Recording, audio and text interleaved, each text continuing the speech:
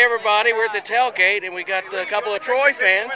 Yeah, just a second. I was gonna, and then what's your name? Gavin. How do you spell that? G-A-V-I-N. Okay, Gavin and Nancy. Nancy, and they're from. Are you from Troy? No, We're boys in Troy. Coleman, Alabama. So you're from Alabama, and where is Troy? About 100 miles north of Panama City Beach. Any Troy traditions that, like any cheers, anything special that we might need to know about? I don't think a home game, yes. At a home game, the cannon goes off when we make a touchdown, and then a little airplane flies out in the middle of the field with a military guy in it. Okay. Right after we make a touchdown. All right, we're waiting on a really good friend of mine, Bob Watford. He was the host of Elm Street Jazz back around, I think, 1984 is when I first met Bob. And that was at KBRO when it was on the Strip.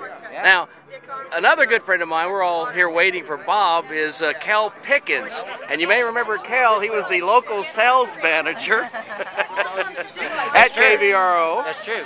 Also had a music show at one time called The Music of Stillwater every Sunday night on KSBI. And Carolyn Myers. Oh, I'm all sweaty. Miss Carolyn. Miss Carolyn. Miss Carolyn to you. Now, you were a music teacher for Stillwater. 29 years. Is elementary it, music. Elementary music. And we've had a lot of students come up there and say hello. Yeah, I see some of my students all the time. And Miss Carolyn on the kids' radio show. She was the main star.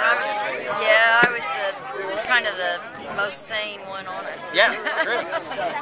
Because all the other personalities on the show were schizophrenic splits off of my personality. And mine. No, you're kidding. Mine too. Oh yes, I'm quite serious. All right, this is really cool for me because I'm here with Bob Watford, who is a longtime friend of mine from back in the mid-'80s, and from Kansas City, the voice of Elm Street Jazz on KBRO. Then he moved over to KSBI. We both worked together at KBRO, and we both worked at KSBI. And the man that hired us both was Jim Randolph. It was he always was the. It was not a mistake after all. He was the double howdy always, because he always said howdy. Howdy, Jim Randolph. Howdy, this is Jim Randolph. Now, Jim, you were at the Cat, right? Yeah, a long time ago. Okay, and what years was that? 1980 to 84. Okay, and what shift? Different shifts, 7 to midnight most of the time. 7 to midnight. Yeah. Okay, and then you came to. That's when all the drunks called and the morning. Skinner! You ain't free bird all weekend. We're on our second keg. Yeah, what kind of calls do you get up in Kansas City? What do they want to hear? What do the drunks want to hear up there? Now it's you haven't played Slipknot all weekend. We're on our second keg. Same thing, different bands. And go, Pokes! In the back, go, Pokes! In the front, go, Pokes! Right here, go, Pokes! Ready, man. Hey, right there! Joseph!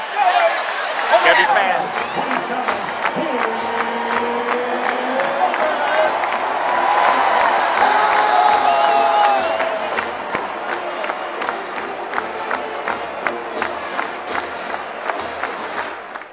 This is 1900 cc's, only 999 built.